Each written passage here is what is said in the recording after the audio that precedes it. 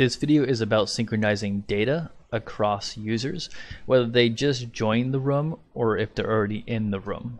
You don't necessarily have to have Visual Studio Mono or whatever development tool open to follow along. This video is going to be pretty short and I'm going to go straight to the point. If you've seen my past videos, you know in the past I have talked about using on Photon serialized view, as well using RPCs to send data. Typically the best way to synchronize data without having to jump through a bunch of hoops is to use on Photon serialized view. On Photon serialized view only sends the updated values, so it is not continuously wasting bandwidth if the data has not changed.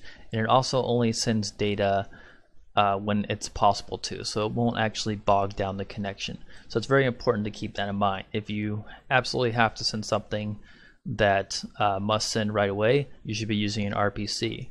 If you're just trying to sync up values like for animations and effects and things like that, on Photon serialized view is probably the best choice.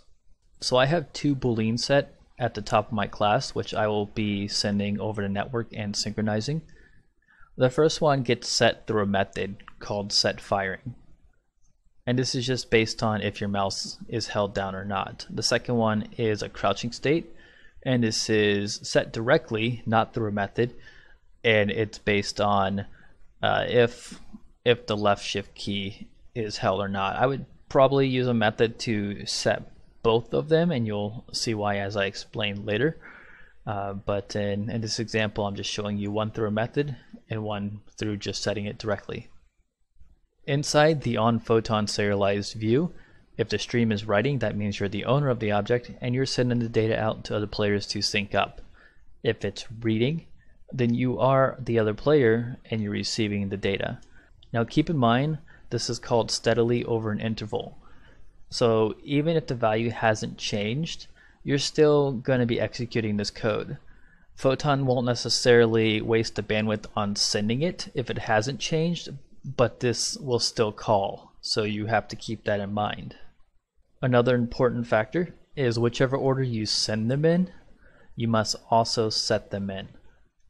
So I use setFiring to set my boolean state for M firing, which if I'm writing, Photon will send across the network if it's changed, and when it's received, whether it's changed or not, it's going to call this method. So that's very important. So let's go down to the setFiring method. So here I have a simple check that says if the state, which is whatever is being passed in, is what the m_firing is already set to, then exit the method. This is very useful if you want to perform actions based on whatever the state is, or if it changes. So let's say if you only want to perform certain things when the state changes, like say play a startup sound or a stop sound, this would be perfect for that. Because if you don't do this check right here before setting the state, it's just going to spam the sound over and over and over again. And you can just do multiple things too, like set up tracers, show or hide a muzzle flash, or whatever it is. So this one little check is basically the secret to it all that saves you CPU cycles and keeps your game running smooth. If it's something less important that doesn't require extra logic to be run after the state changes, or whatever the state may be, for example, let's say your animator is running off from this value. Let's say it's hooked in there somehow and it does it automatically. So if you just want to set the value directly, you can do that as well.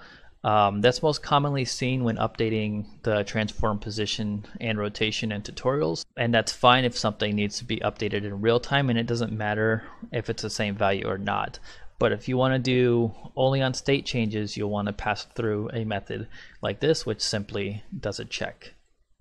One very important thing I want to mention when you're working with Photon methods is to check and double check to make sure you have the spelling right.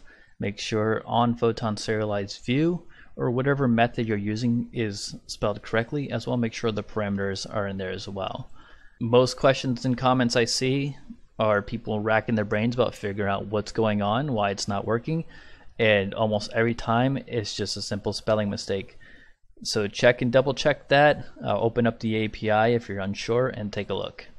And don't forget that if you want to use on Photon serialized view, you must also observe the script. So going to the editor here, just as an example, I'm going to create an empty game object. I will add a Photon view, drop the script on there as well. And in order to get on Photon serialized view to actually fire to send and receive data, I must drag the script and drop it into the observed components.